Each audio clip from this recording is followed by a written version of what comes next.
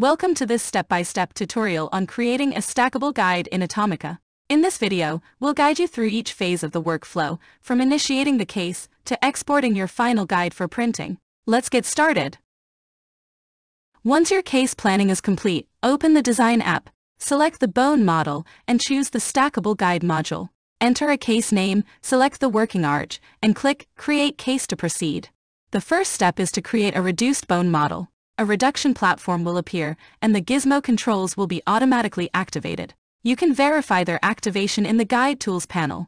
The reduction plane should be positioned between the implant platform and the guide sleeve. If it's not within this area, it will appear red. Once correctly positioned, it will turn blue.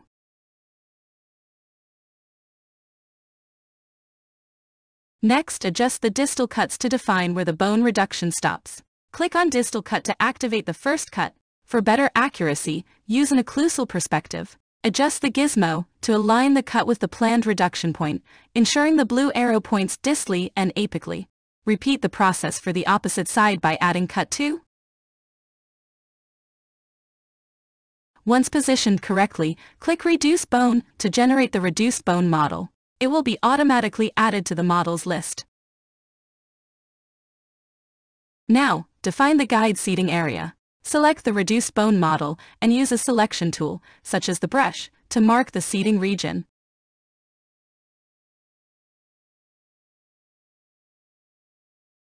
Once marked, click Generate Template to proceed. This template will serve as the foundation for the stackable guide components.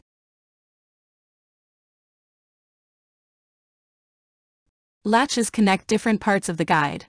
To add them, make sure the reduction platform is visible and the guide template is selected. Click Latches, then Add to begin placement. For better accuracy, use an occlusal perspective. If a latch interferes with other elements, it will be highlighted in red. Adjust its position until it turns blue. For stability, place at least 3 latches in a tripod configuration. Now, let's generate the foundation guide. Ensure that the template latches, distal cuts, and reduction plane are selected. Click Generate Foundation Guide.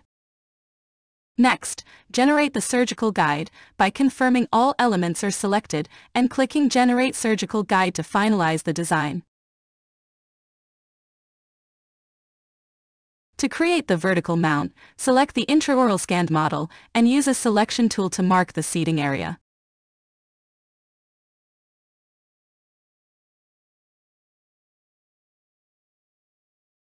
Ensure all latches are visible, then click Generate Vertical Mount to complete this step.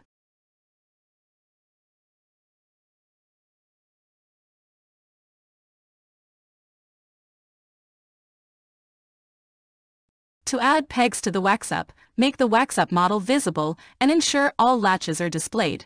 Then, navigate to Utilities and select Export Model with Pegs. The model will be saved as an STL file, ready for 3D printing. Finally, export your guide for printing. Select all guide elements by holding Control button and clicking each component. Right-click and choose Export Selected. Your STL files are now ready for 3D printing.